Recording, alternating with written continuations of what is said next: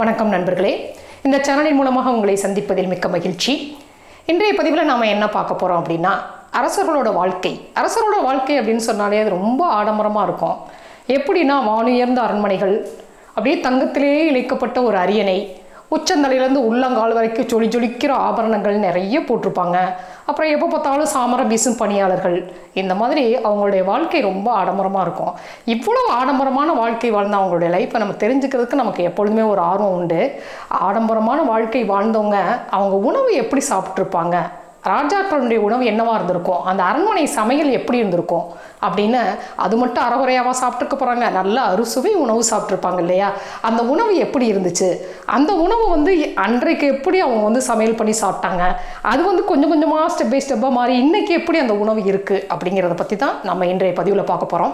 இன்றைக்கு பதிவில் நம்ம போகிறதுக்கு முன்னாடி இந்த சேனலை இது வரைக்கும் நீங்கள் சப்ஸ்கிரைப் பண்ணாமல் இருந்தீங்க அப்படின்னு சொன்னால் மறக்காமல் சப்ஸ்கிரைப் பண்ணிடுங்க, பெல் பட்டனையும் கிளிக் பண்ணிடுங்க. அதோடு இல்லாமல் இந்த பதிவை முழுசாக பாருங்கள். இந்த பதிவோட கடைசியில் உங்களுக்கான ஒரு அருமையான டிப்ஸ் ஒன்று காத்துட்ருக்கு. ஓகே, கதைக்குள்ளே போகலாமா நண்பர்களே? ஓகே, இப்போ அரண்மனை சமையலில் ஃபஸ்ட்டு ஒரு டிஷ் என்ன அப்படின்னு கேட்டோம்னா சந்தோஷ போஜனம்னு ராஜாக்கள் காலத்தில் ஒரு அருமையான டிஷ்ஷு தயாராகிருக்கு. என்ன அப்படின்னு கேட்டோம்னா, இப்போ நம்ம பந்திலெலாம் போய் உட்காந்தோம்னா ஃபஸ்ட்டு நமக்கு பரிமாறுறது அந்த பருப்பு போட்டு நெய் ஊற்றுவாங்க இல்லைங்களா? அதே மாதிரியான ஒரு டிஷ்ஷு தான். அது என்ன பண்ணியிருக்காங்க அப்படின்னா, உளுந்தம்பருப்பில் செஞ்சுருக்கிறாங்க. உளுந்து கருப்பு உளுந்தை முழுசாக ஊற வச்சு வேக வச்சு அதை நெய்யிலே தாளித்து அதில் முந்திரி பருப்பெல்லாம் போட்டு அந்த மாதிரி பண்ணியிருக்கிறாங்க. ஏன்னு கேட்டால் உளுந்து உடம்புக்கு ரொம்ப பலம் சேர்ப்போம் அப்படிங்கிறது நம்ம எல்லாருக்குமே தெரியும். அதற்காகவே அரசர்களுக்கும் அரச குடும்பத்தை சார்ந்தவர்களுக்கும் நல்ல ஸ்ட்ரென்த் கிடைக்கணும் அப்படிங்கிறதுக்காக அந்த உணவை செஞ்சுருக்கிறாங்க. அது பார்த்தோம் அப்படின்னு சொன்னால், அதனால் கடவுளுக்கே அந்த காலத்தில் உளுந்தங்கஞ்சி அந்த மாதிரி பொருட்களை தான் பண்ணியிருக்காங்க. இது சோழ அரசர்கள் காலத்தில் ரொம்ப பிரபலமான உணவாக இந்த சந்தோஷ போஜனம் இருந்திருக்குது.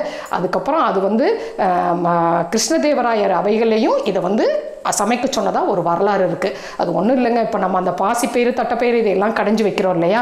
அந்த மாதிரி ஒரு ஐட்டம் தான் செஞ்சுருக்காங்க. அதையே கொஞ்சம் ரிச்சாக செஞ்சுருக்காங்க இந்த சந்தோஷ போஜனம். இரண்டாவதாக நம்ம என்ன பார்க்கலாம் அப்படின்னு சொன்னோம்னா, மோகனக்கலவை அப்படின்னு சொன்னால் என்னென்னா, சங்ககால சாம்பார் அப்படின்னே நம்ம சொல்லலாம். இப்போ நம்ம சாம்பார் வைக்கணும் அப்படின்னு சொன்னால் உடனே பருப்பை கொண்டாங்க, புளி கொண்டா, மிளகா கொண்டா அப்படின்லாம் சொல்கிறோம் இல்லையா? இந்த மாதிரி எந்த ஐட்டமுமே இல்லாமல், அந்த புளி மிளகாய் இதெல்லாம் எதுவும் இல்லாமல் ஒரு சாம்பார் வச்சுருக்கிறாங்க. அது எப்படி இதெல்லாம் இல்லாமல் சாம்பார் வைக்க முடியும்? அடிப்படையாக இன்னொன்று கேட்டோம் அப்படின்னா, வெங்காயம், தக்காளி, அப்புறம் அந்த பச்சை மிளகாய், காய்ந்த மிளகாய், இந்த மாதிரி எந்த ஐட்டமுமே அந்த காலத்தில் இல்லைங்க. அப்படியெல்லாம் இல்லாமையே எப்படி சாம்பார் வைக்கிறது? சாம்பார் ரொம்ப ருசியாக வச்சுருக்கிறாங்க. எப்படின்னு கேட்டிங்கன்னா, மோகனம்னா என்னென்னா இளநீர். பருப்பு சாரோட இளநீரை சேர்த்து ரொம்ப அப்படியே கொதிக்க வச்சுட்டே இருந்திருக்கிறாங்க. கொதிக்கும்போது ஒரு கட்டத்தில் அந்த இளநீரில் இருக்க புளிப்பு சுவை அந்த பருப்பு சாறில் இறங்கிருங்க.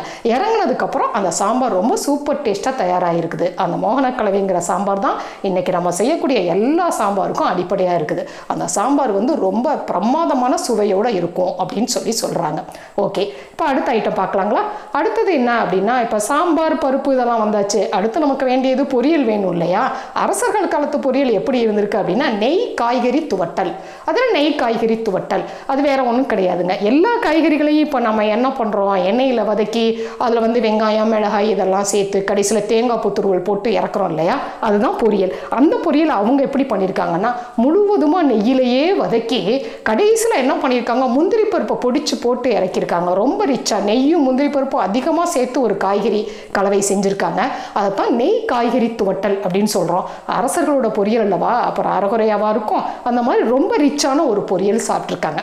ஓகே, இப்போ அடுத்ததாக இன்னொரு ஐட்டம் என்ன பார்க்கலாம் அப்படின்னா, மண்டபம் அப்படிங்கிற ஒரு ஸ்வீட் ஐட்டம், இனிப்பு ஐட்டம் பார்க்கலாம். அந்த காலத்தில் இனிப்புக்கு எதுவுமே சர்க்கரை கிடையாது. 16ஆம் நூற்றாண்டுக்கு மேலே தான் சர்க்கரை வந்திருக்குது. அப்போ எல்லாமே கருப்பட்டி சாறு சேர்த்து தான், கருப்பட்டி பாகு சேர்த்து இனிப்புகளை செஞ்சுருக்கிறாங்க. அது என்ன மண்டபம் அப்படின்னு கேட்டிங்கன்னா, இன்றைக்கி நாம் செய்கிறோம் இல்லைங்களா, வடை, போண்டா, அப்பம், அதெல்லாம் அதே மாதிரி செய்யப்பட்ட ஒரு டிஷ்ஷு தாங்க மண்டபம். சரி, இது யார் காலத்தில் செஞ்சுருக்கேன்னா, இந்த கிருஷ்ணதேவராயர் காலத்தில் இந்த மாதிரி ஒரு ஸ்வீட் செஞ்சுருக்கிறாங்க. கிருஷ்ணதேவராயர் காலத்தில் காலத்தில் பார்த்தீங்கன்னா சாரு விலாச போஜன சாலை அப்படின்னு ஒரு பெரிய சமையலறை இருந்திருக்கு, பெரிய டைனிங் ஹாலும் இருந்திருக்கு. அங்கே ஒரு நேரத்தில் எத்தனை டிஷ்ஷு பரிமாறி இருப்பாங்கன்னு நீங்கள் நினைக்கிறீங்க? கிட்டத்தட்ட 80க்கும் மேற்பட்ட டிஷ்ஷு வந்து பரிமாறி இருக்காங்க. சரி, அதை விடுங்க. இப்போ நாம் வந்து இன்றைக்கி என்ன சமைக்கலாம் அப்படின்னு சொன்னால், என்ன சாம்பார் வைக்கலாம், என்ன பொரியல் வைக்கலாம், என்ன ரசம் வைக்கலாம், என்ன சட்னி வைக்கலாம், இப்படியே போட்டு மண்டையை குழப்பிக்கிறோம் இல்லைங்களா?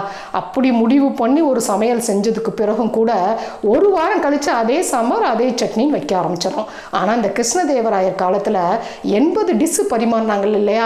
அந்த டிஷ்ஷு வந்து திரும்ப அந்த மெனு வர்றதுக்கு எவ்வளோ நாள் ஆச்சு தெரியுங்களா? டைனிங் டேபிளுக்கு வர்றதுக்கு குறைஞ்சது 1 மாதம் ஆச்சுங்களாம். 1 மாதம் கழித்து தான் ஒரு டிஷ்ஷையே மீண்டும் செஞ்சுருக்கிறாங்க. 80 வெரைட்டியாக. அப்போ பார்த்துக்குங்க எவ்வளோ டிஷ்ஷு செஞ்சுருப்பாங்க. அந்த மாதிரி செஞ்ச ஒரு டிஷ்ஷு தான் இந்த மண்டபம்ங்கிற ஒரு ஸ்வீட்டுங்க.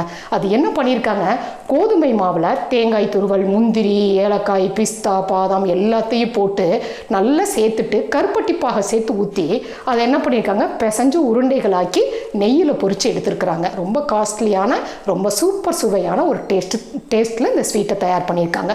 அது இன்றைக்கி நாம் செய்கிற போண்டா, வடை, அப்பம் எல்லாம் இதிலிருந்து தான் வந்தது அப்படின்னு சொல்கிறாங்க. அடுத்ததான் நம்ம பார்க்க போகிறது இன்னொரு ஸ்வீட் ஐட்டம். என்ன அப்படின்னா தேன் கிண்ணம். அது என்ன தேன் கிண்ணம்? இந்த காலத்தில் வந்து நம்ம பஞ்சாமிர்தம் செய்கிறோம் இல்லைங்களா? அந்த மாதிரி கிட்டத்தட்ட அந்த மாதிரி ஒரு டேஸ்ட்டில் ஒரு அருமையான ஸ்வீட் செஞ்சுருக்கிறாங்க.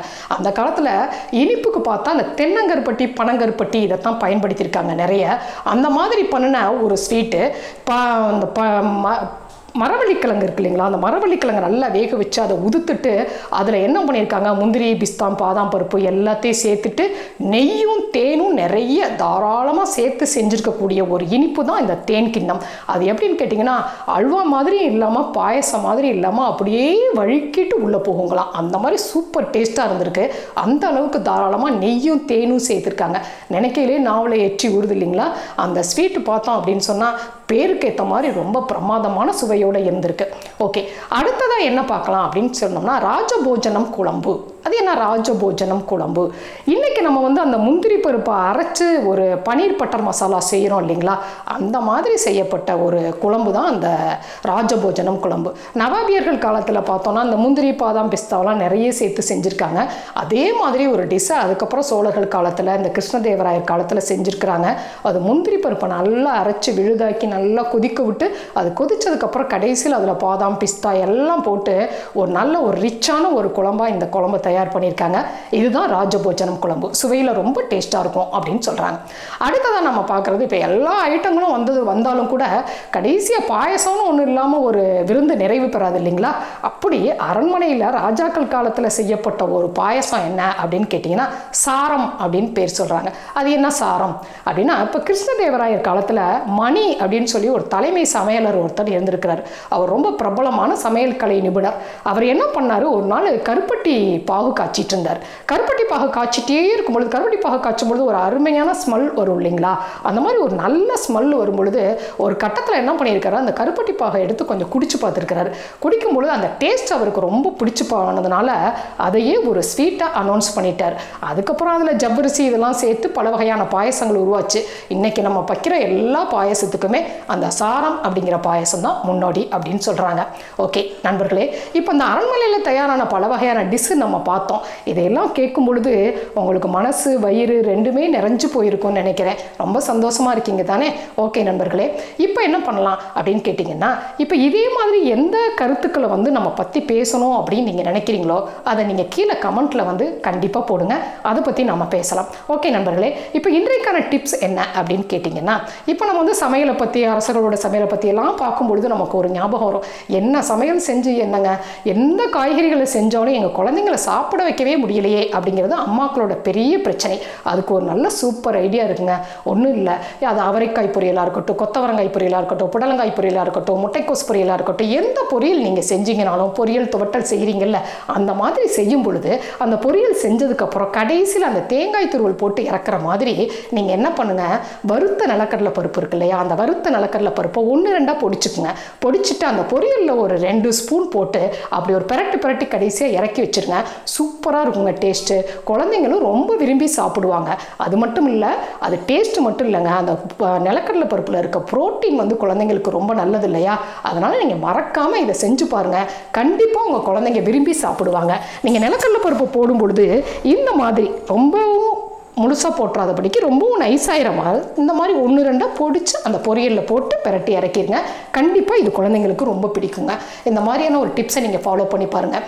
ஓகே நண்பர்களே, இன்றைக்கு பதிவில் உங்களுக்கு வந்து இந்த பதிவும் சரி இந்த டிப்ஸும் சரி உங்களுக்கு ரொம்ப பிடிச்சிருக்கும்னு நினைக்கிறேன். அந்த மாதிரி இது பிடிச்சிருந்துச்சு அப்படின்னு சொன்னால் மறக்காமல் லைக் பண்ணுங்கள், கமெண்ட் பண்ணுங்கள், ஷேர் பண்ணுங்கள். மற்றொரு இனிய பதிவின் மூலமாக உங்களை மறுபடியும் சந்திக்கின்றேன். நன்றி.